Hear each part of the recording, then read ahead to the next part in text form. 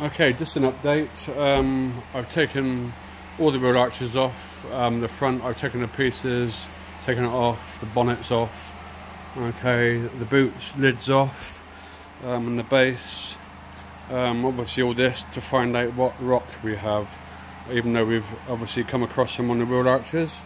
Not all is too bad actually.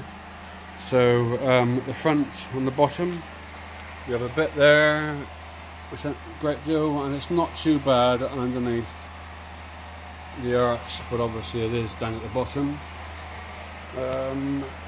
We have aluminium over there, which I haven't taken off yet, but I'm sure I'm going to find some lovely under the bottom of there. Not looking too pretty. Been there a long time as well, but looks of it. Okay. The back, there's a plate there which would be uncovered. The boot,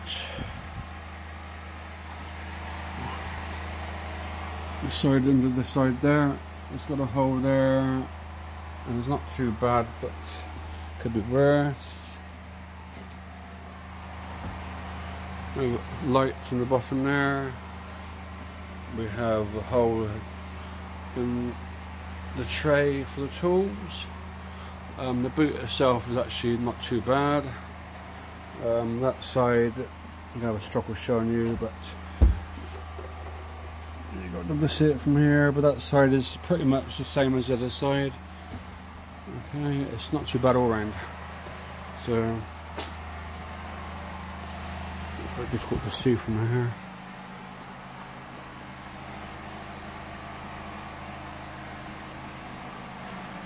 More like a hot rod. I don't like hot rods. The sooner I can get the work done on it, the better. It's a nice car, shit.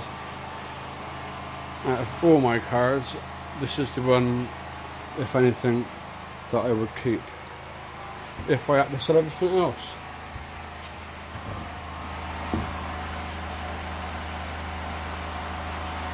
And as you can see, we have one or two to look at. All these are on the road, just dusty for the winter. In the spring they'll all come out and they'll be cleaned, more weddings, and hopefully by then Rosie we've done too. Thank you.